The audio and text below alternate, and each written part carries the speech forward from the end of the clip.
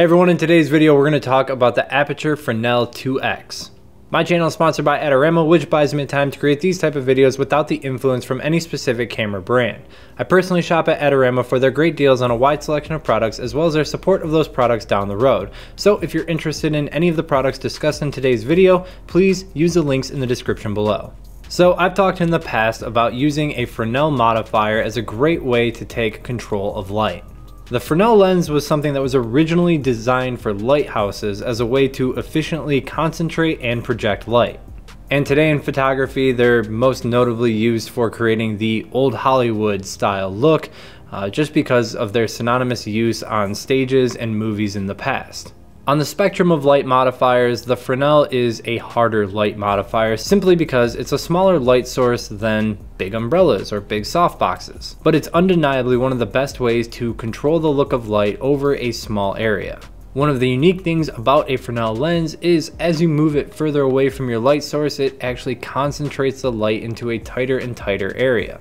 This is why most Fresnel type modifiers have some form of zooming, that way you can control the spill of light. So if you're unfamiliar with Aputure, they create LED lights and light shaping tools. They create everything from really small LED panels to large panels, and now they're developing these RGB panels, but some of their most popular lights would be the Aputure 120D and 300D.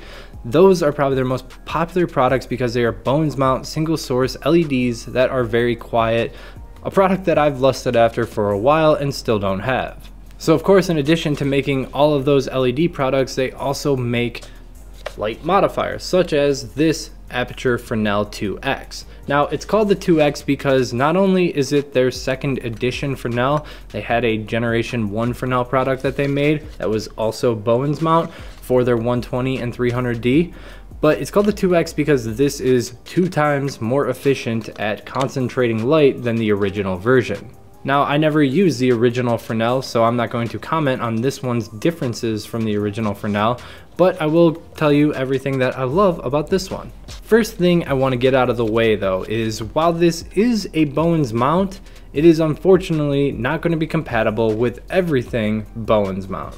And that's because the Fresnel 2X utilizes a dual lens design. So it has this front lens, which is the Fresnel lens, the rib shape that we're all used to. And it also has this rear lens, and that's the one that takes all the light directly from the LED and then pushes it into the front Fresnel lens. Now, the rear lens is in a fixed position, and it's actually not too far from the Bowens mount itself. And while that doesn't affect anything for LEDs such as the Aputure 120D or even lights like I'm using such as the Illumi 120, it does make it incompatible with a lot of flash products. I tried mounting this on my 8600 Pro, doesn't fit. Tried mounting it on the 8400 Pro, doesn't fit. Unfortunately, anything with a large omnidirectional bulb that sticks out really far from the Bowens mount isn't going to fit in the Fresnel 2X. But I was able to use this with the 8200 on all 3 heads, simply because you have the ability to pull the 8200's omnidirectional bulb far enough back to actually mount the Fresnel 2X in front of it.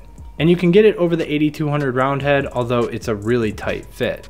Now, while I will say that it's a little annoying that the rear lens unfortunately restricts you from using it on lights like the 8600 Pro or the 8400 Pro, I understand why they did it. The rear lens just makes sure that all the light projected goes right into that front lens rather than leaking out of the corners of this product. For instance, I was previously using this Impact Fresnel, which has no rear lens, and light would leak out of the side, out of these holes, out of this little gap. Basically anywhere that light could escape, it would, and it would show up as these really fine patterns on whatever the light was hitting. So a lot of times it would show up in my images. So that's one of the reasons that I was looking for something to replace this.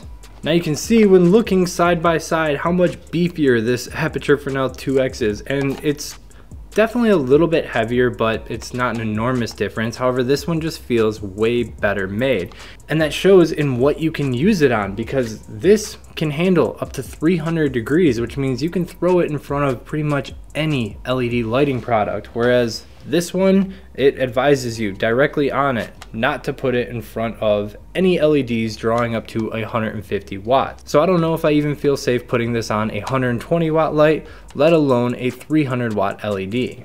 The zoom feature is really smooth, especially when it's on a device. It just extends and contracts in a really smooth pattern. I also appreciate that they put the degree spread on both sides of it. So depending on what side of the device you're modifying, whether you're kind of stepped up over top the light and zooming it in, or if you're down below it and modifying, you can see the degrees that you're at no matter where you are positioned.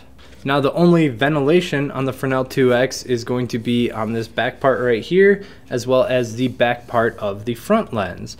And the good thing about that is, since this is pushing all that light forward, that means there is no light leak whatsoever on this. Also, this zoom range is way more accurate than the zoom range that I found on this Impact Fresnel. This is supposed to go all the way down to 10 degrees. This one goes down to 12 degrees. However, when I zoom these both in, this is a tighter pattern of light. All of those things just make the Fresnel 2X really good for concentrating light onto a background, or putting an accent light or hair light somewhere specific without lighting your entire set. So if you need an idea of just how good a Fresnel modifier can be at concentrating light, let's take a look at what happens when we put this in front of an LED with no modifier. F2 and 0/10 of a stop.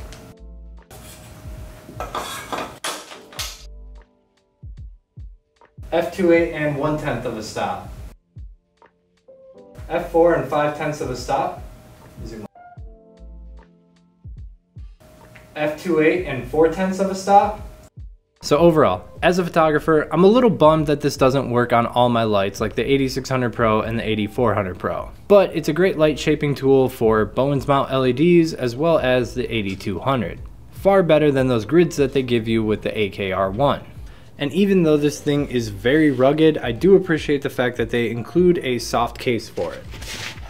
At $120, I do think it's a very good value so long as you're using it on lights that it'll be functional with.